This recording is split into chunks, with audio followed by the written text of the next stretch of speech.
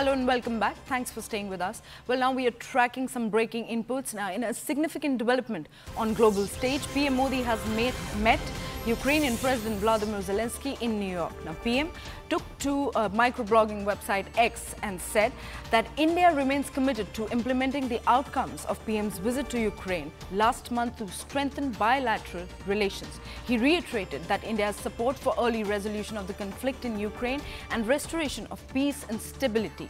Now, these are the latest inputs that we are tracking from the ground. Now, PM Modi has once again reaffirmed India's commitment to strengthening bilateral relations with Ukraine following his meeting with Vladimir Zelensky. Joining us on the broadcast is our colleague Aman Sharma. Very good morning, Aman. What more details we are tracking and how significant will this meeting be for the bilateral relations? See, this is a very key development. Prime Minister Narendra Modi, as we knew, was in US on a 3-day trip. And the last engagement of this trip was his bilateral meeting with the President of Ukraine, Zelensky, this time in New York. And this was the third meeting between these two leaders in the last 4 months. You know, amidst the Russia-Ukraine war that has been on since 2022.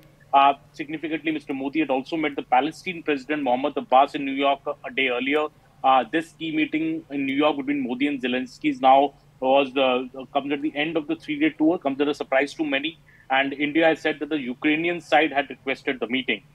Modi's twin meetings with the top leaders of Palestine and Ukraine while in New York, sources now saying show the seriousness with which India is pioneering efforts to bring the two wars to an end.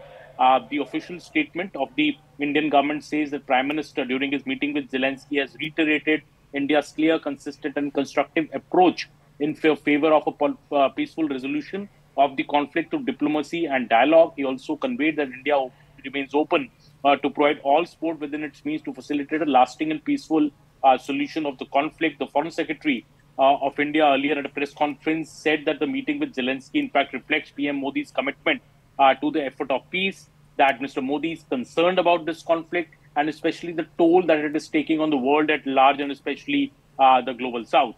So that this is what is coming from this meeting. Prime Minister Modi saying to Zelensky that he wants to contribute in any way possible. And why this is significant is that the Prime Minister had earlier met Mr. Zelensky in June on the sidelines of the Group of 7 meeting in Italy. Then in August, Prime Minister Modi had traveled to Ukraine to meet Mr. Zelensky. And this is now the third meeting in the last 4 months between both sides on the global arena here while the UNGA General Assembly is on.